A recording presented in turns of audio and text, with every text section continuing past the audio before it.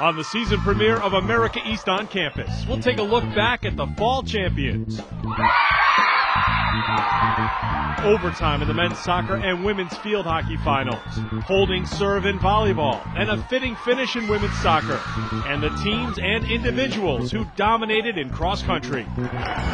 We like saying it's a Southern approach, people speak. And we're on the move with UMBC President Freeman Hrabowski, and we'll find out why his school continues to receive national acclaim. When students say, Doc, this is hard here, I go, great.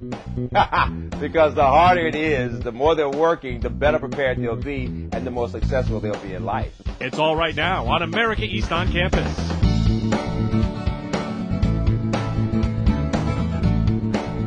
From the campus of the University of Maryland, Baltimore County, we welcome you to the start of a new season of America East on Campus. Welcome, everyone. I'm your host, Eric Frede. Glad to have you with us, and we're at the pool at UMBC. This has been the home of champions in the America East Conference. The men have won 7 consecutive America East championships. The women have finished in the top 2 in each of the last 5 years. A new season for swimming and diving is underway in America East, with the championships taking place in February, being hosted by UMBC. Plenty to get to as we start a new season of On Campus, but before we look ahead, it's time to look back. Fall champions being crowned around America East. In men's soccer, second-seeded UMBC claimed its first ever America East title, defeating fifth-seeded UNH on penalty kicks. The two teams played during the regular season, a scoreless tie. Same result through 2 overtimes in the championship, setting up a dramatic finish. Retrievers goalkeeper Dan Luisanow made the only save, robbing Joe Corsello on the Wildcats' second kick. It was pretty nerve-wracking. A lot of people here definitely didn't want to up and down. My team, we trained really hard all spring and all summer. And going into the second overtime, I told them, I was like, you guys give me 10 minutes, I'll give you this game. And, with promising that, I better come up big, right? That save set the stage for senior John Paul Waraska to win it.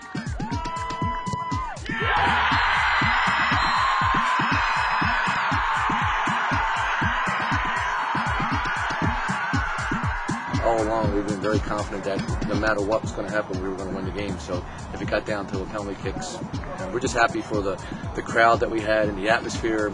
I've been here a long time, and that was one of the best atmospheres I've ever seen at a UMBC athletic event. The Retrievers went on to defeat Princeton in the first round of the NCAAs before falling to William & Mary in the second round. UMBC finished 12-4-4, and Striker of the Year, Levi Wapu, was named a third-team All-American.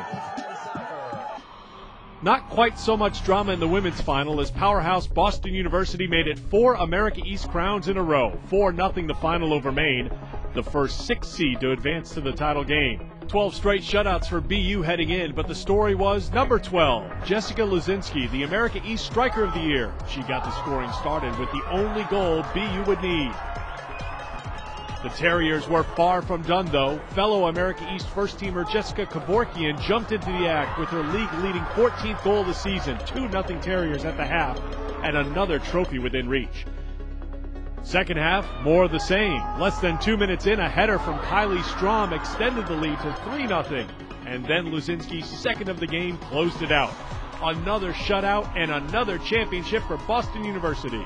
5, 4, 3, 2, 1. It was awesome. It was definitely a team win. Our defense has been unbelievable, from our goalkeepers all the way up to our forwards. Just team defense has really been amazing this year, and our front line and our midfield and just in attack, getting attacked from our outside backs. It was awesome. We started out with such an incredible out-of-conference schedule, and I think that really prepared us well for our conference. Jess Luzinski's been pretty much a constant, and she's had an outstanding year, and she deserves everything she's getting with her accolades. But it takes a team, and it takes a team in practice every day to keep challenging each other to keep getting better.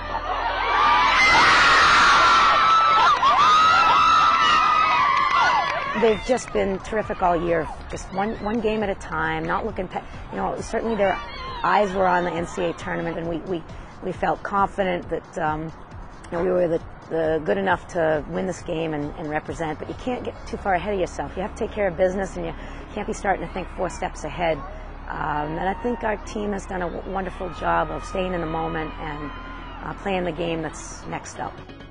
The shutout streak finally came to an end against Boston College in the first round of the NCAAs as the Terriers fell 2-1, finishing the year with a school record 16 wins.